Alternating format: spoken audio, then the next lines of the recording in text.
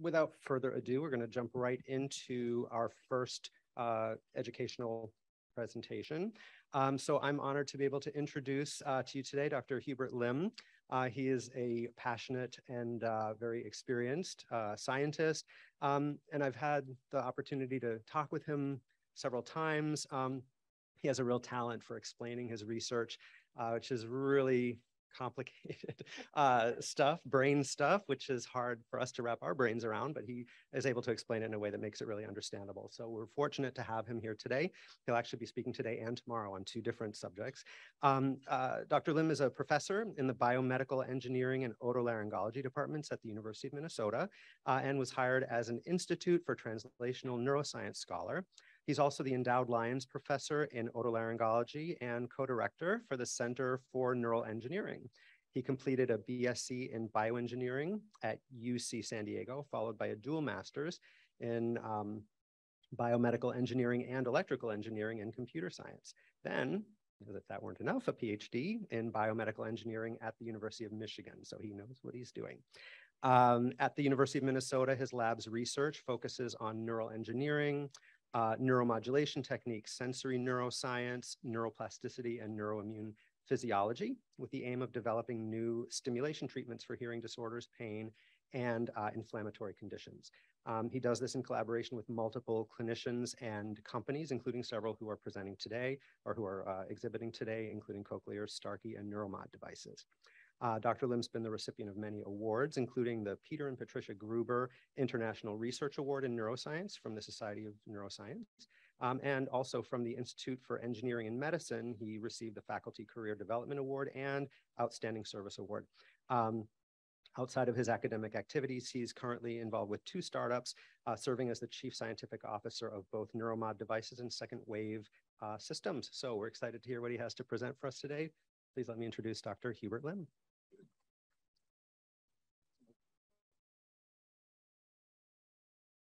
Well, thank you, Troy. That's very, very generous. A lot of pressure to make sure everybody understands all the content. And this is my first time at this workshop course series. So it's nice to be here in person. And I do appreciate the organizers for inviting me here to share on this topic of bimodal neuromodulation. Tomorrow will be on ultrasound hearing technology, a little bit more futuristic, but hopefully, again, I can be able to explain the difficult concepts to you all. So the topic today is bimodal neuromodulation for tinnitus. Some of you may have heard about it or may have not. Just in a simple form, bimodal is just 2 inputs. It could be many different inputs. For today's talk, it's going to be sound combined with electrical stimulation of the body. And the idea is to alter plasticity or brain activity to then drive improvements in tinnitus symptoms.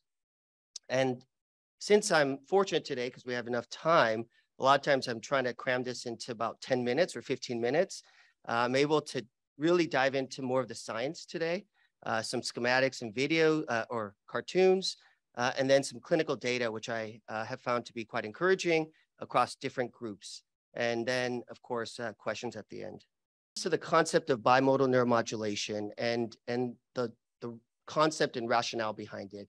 The idea is that it would be nice to have a device that could be more accessible, easy to use, like a sound device, but at the same time, it could provide greater and or longer improvements in the tinnitus symptoms, ideally to shut down the sound, but as we know with CBT, even being able to reduce the symptoms or awareness or the botherness of the sound percept, the tinnitus percept, without necessarily, per se, that sound is dropping down, that could be quite beneficial for these patients. But if you want to try to figure out the best of both worlds, then we got to think about how you could, in a more convenient device, drive these changes in the brain to be more long-term, more effective, as you would with these psychotherapy approaches. And so that's where we have to go back to the brain. So if you think about the brain here, this is a very simplified view. And I don't know if I have a laser pointer, probably not. It's actually okay. I could probably just talk it out maybe.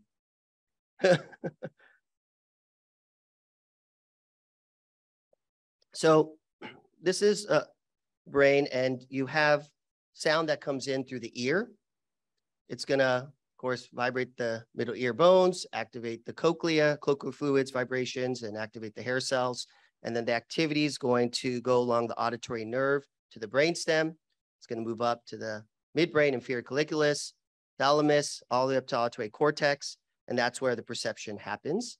Now, there are different camps, but majority, I do feel that we believe tinnitus in a lot of individuals is associated with some form of hearing loss. And even though it wasn't able to be measured, we all know about hidden hearing loss and other sub-measured outcomes for hearing loss. But if you think about that there is hearing loss in most of these tinnitus patients. Perfect. Oh, this works too.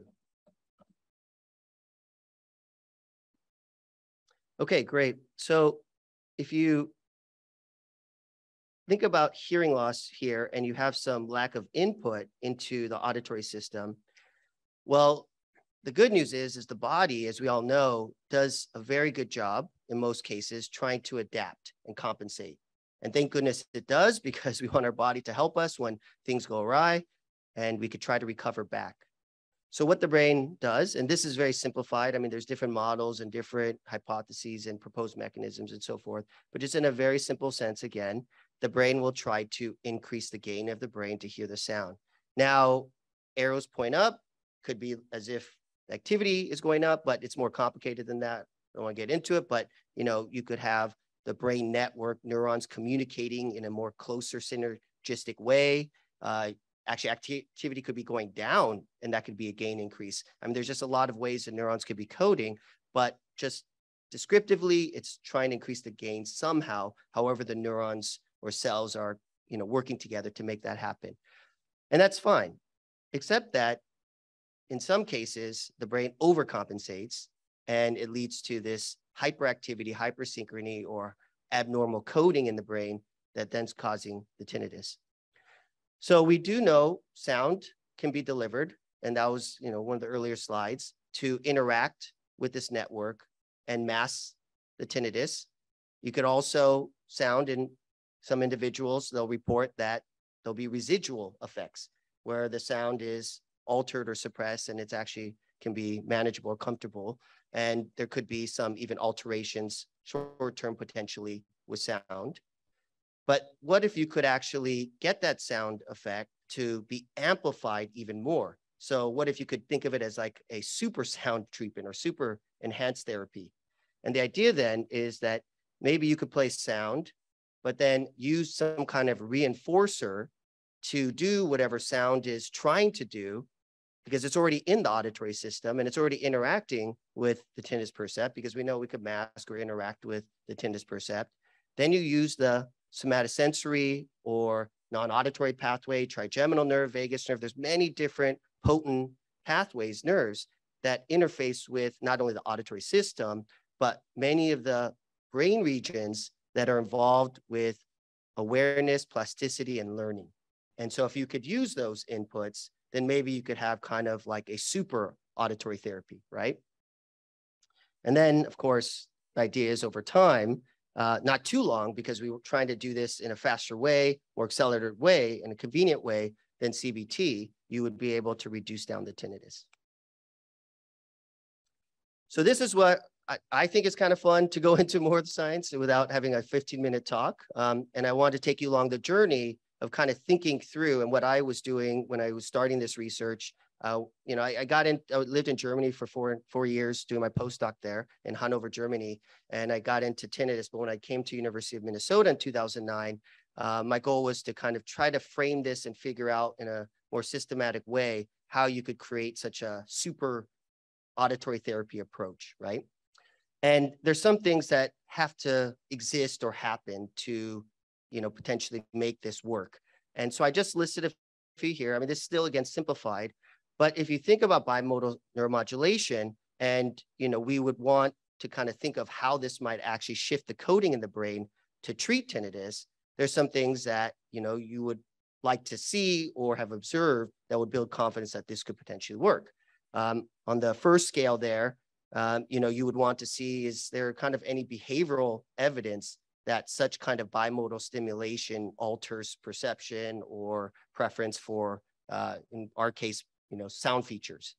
And fortunately, over 100 years ago, people all know the Pavlov dog, with the bell, and I'll get into that a little bit.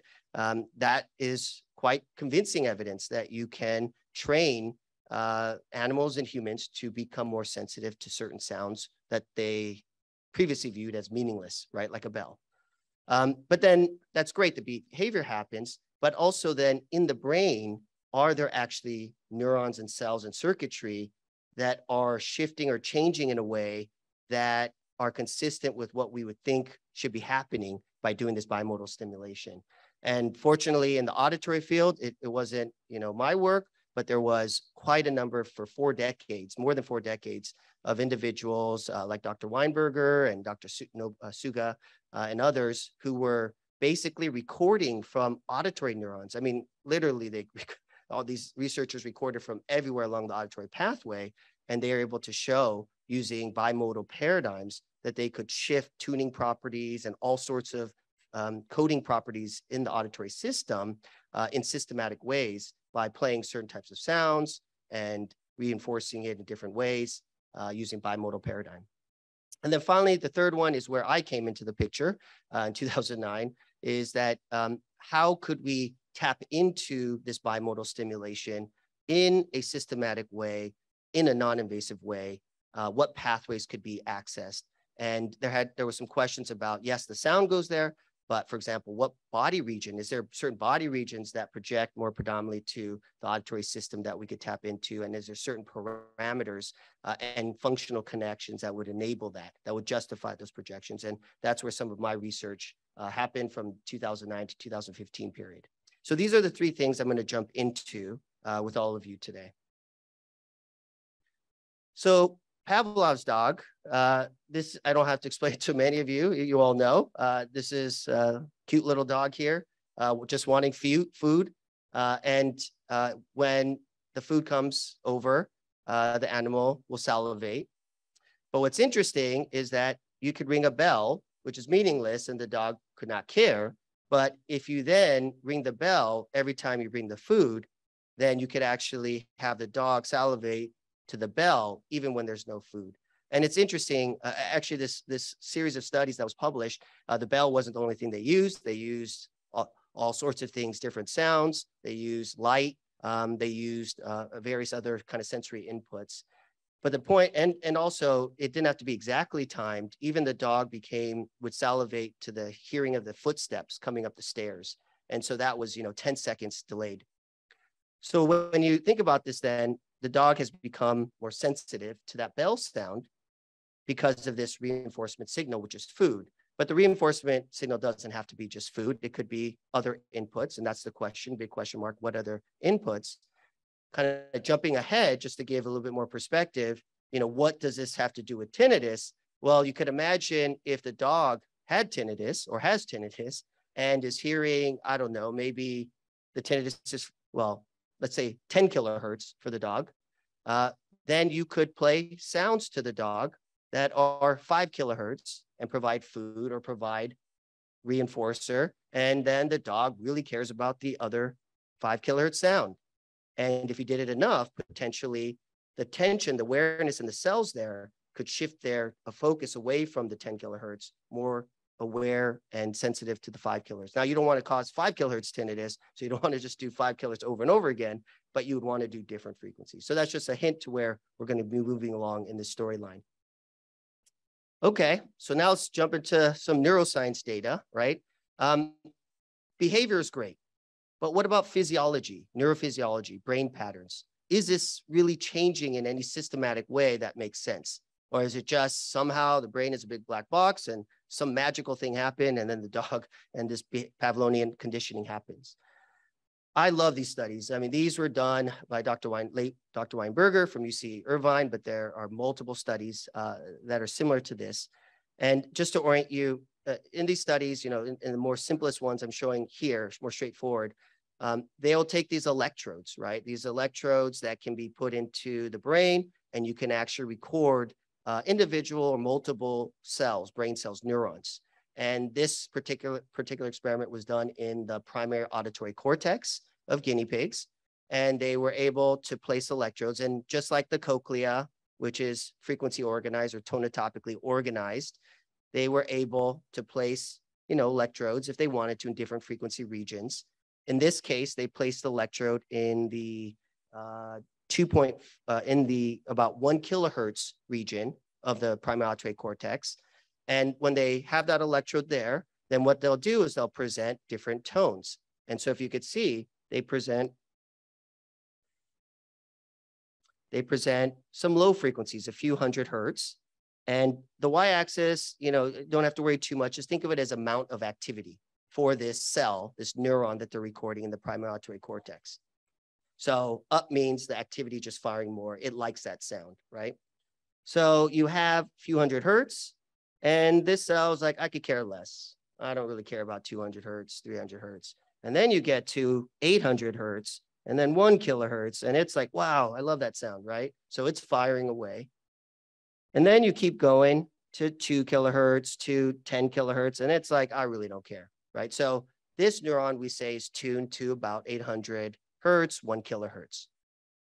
This is the cool part. So what Dr. Weinberg and his lab did then is they took this animal and they, in this case, electrically stimulated the leg or the body, and they paired the electrical stimulation with a new tone, and in this case, 2.5 kilohertz.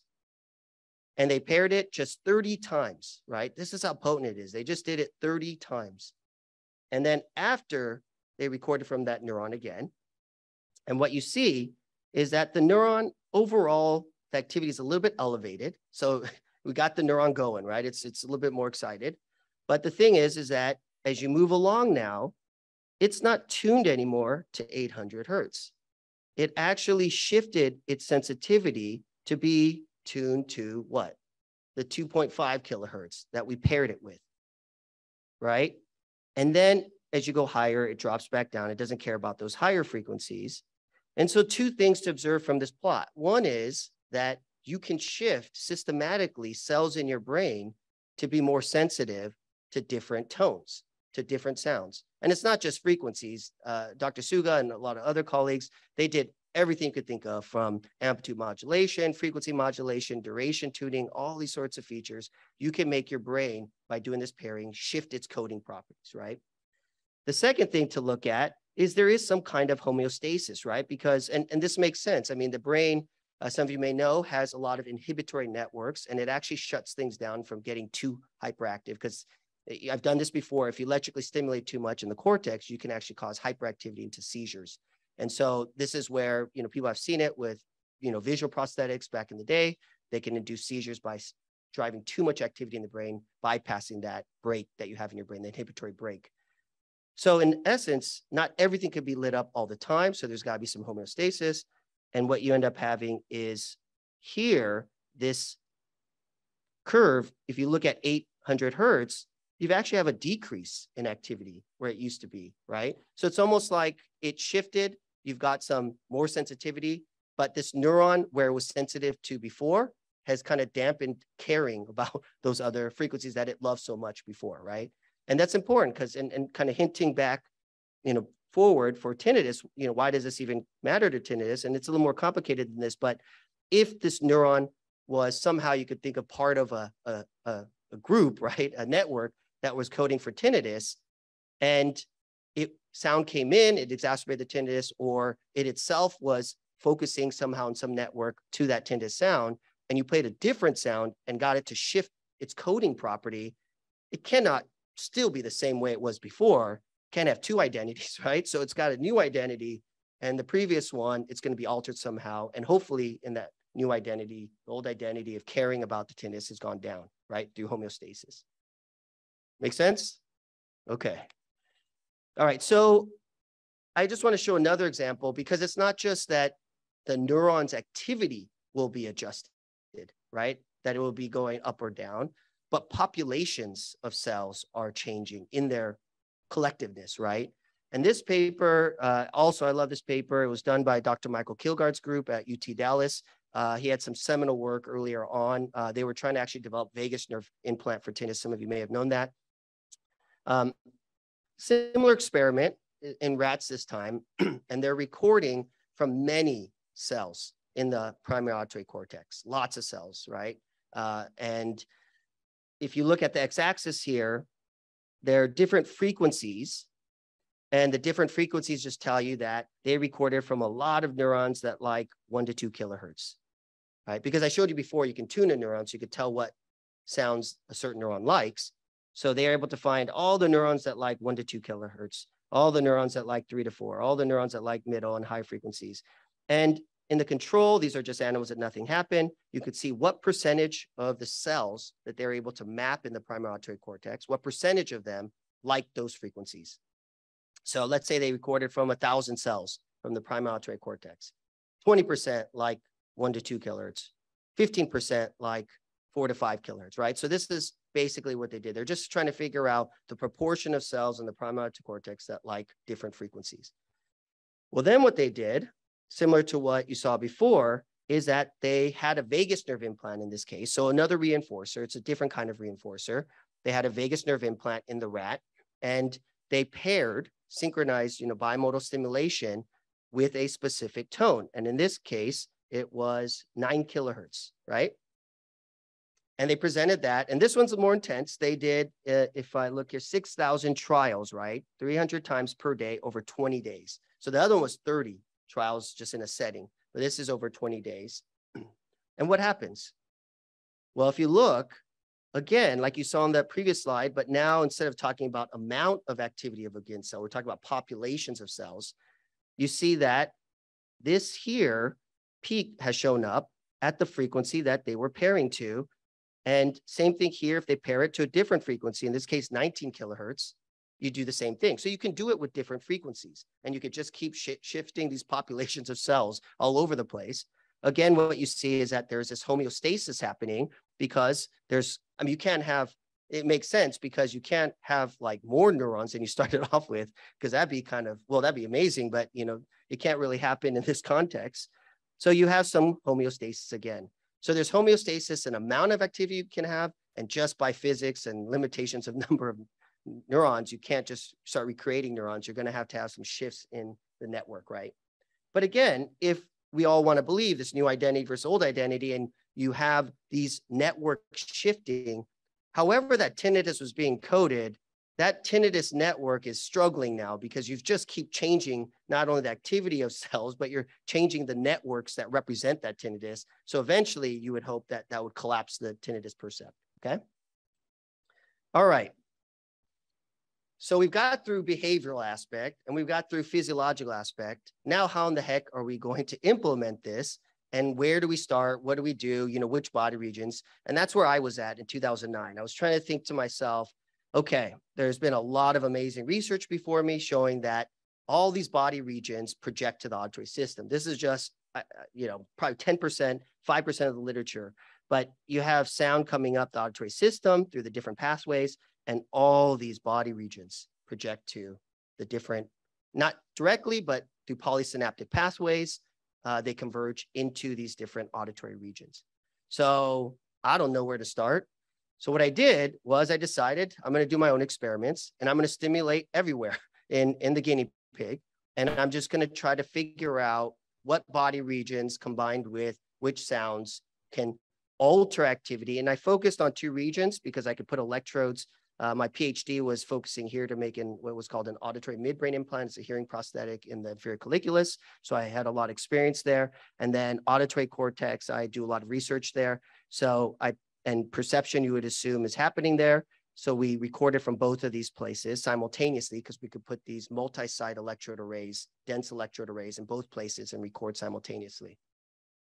And we did a lot of experiments, and this was all published, and I'm not going to get into it due to time, but what we found then was that all the regions actually worked, not surprising, because as I mentioned before, there's many ways you can reinforce, but there were some that were stronger than others. And it just happened that electrical stimulation of the ear was sound and electrical stimulation of the tongue. The ear made sense to me. The tongue was a bit surprising, but we then in this paper in the conclusion said tongue is a very good target, potential target to look at. I was not working with Neuromod at the time, and this is just full transparency. And actually, you know, I was kind of observing that company and those other companies going on in other efforts like Dr. Susan Shore's effort. But they were already doing tongue stimulation with sound. You know, they're in early stages. So I published that, and it was because of that paper that the CEO ended up contacting me. And that's how we all, you know, got initiated our relationship. But I couldn't pursue the tongue stim. It was too difficult because you need a certain type of electrode that can be placed in the mouth. So my lab, we basically focused in on electrical stim of the ear and sound. And there was some things that I also talked to Dr. Rich Tyler about. And as some of you may have saw in his recent tinnitus conference, he was working with Bose, and they had done electrical stim of the ear with sound and found some encouraging results. So that's all, you know, pointing in the right direction. And then tongue, I ended up obviously collaborating with Neuromod devices. And just to dive a little bit further, it's not just input of the body and convergence of sound, you know, into the brain auditory system. There are other much more potent pathways that are enabling plasticity. And so if you look here, this is just, again, one pathway, simplified one. But if you do bimodal, you would have sound through the ear going to the auditory system. You would have your, in this case, tongue stimulation, but it could be electrical ear or other body regions. In this case, tongue actually goes to trigeminal nerve, not only to the brainstem regions, but it'll also then project to the sending reticular activating system. This is involved with so many functions in your brain: alertness, awakeness, also regions connected to it related to plasticity and learning. And you can imagine that it sets off a cascade of reinforcement. So there's a lot that's going on here. And I'm not saying we understand this even close to, but there are different components that are contributing to the plasticity effects. Okay, so just to summarize before I get into the cartoon and then jump into some clinical data, I hope I just kind of help you understand that there is, you know, if you think about bimodal stimulation, why would this even potentially work or have a chance? There is behavioral evidence that you can shift things in a meaningful way with sounds that were meaningless, right? By doing paired stim. There's physiological evidence. People have done lots of recordings in the brain to show how you could systematically shift sensitivity of the brain to certain sounds doing bimodal stimulation. And then finally, the last bit, which is my contribution to this series, is that there are certain body regions and certain ways that you could stimulate to drive what we believe, or I believe, to be a greater amount of plasticity in the brain, which I'm hypothesizing is relevant for tinnitus treatment, because obviously, you know, those are in animals, and what happens in tinnitus patients is another story. You have to kind of confirm it in clinical trials. So let's look at the cartoon just to finally put it all together and how to kind of view this. And this is very, very simplified. This is your brain, and this is your brain on, no, so if you're old enough, you get it.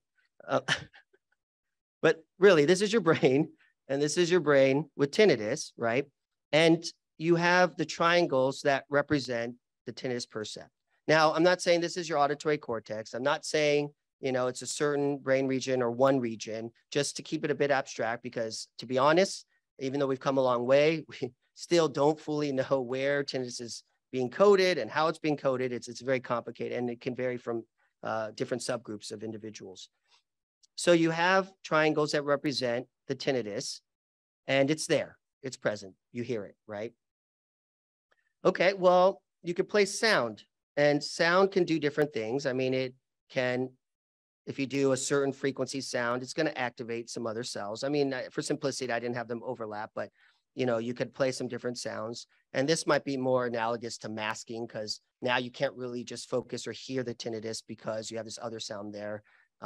And if you play different sound, it also could be masking. One could be potentially better than the other.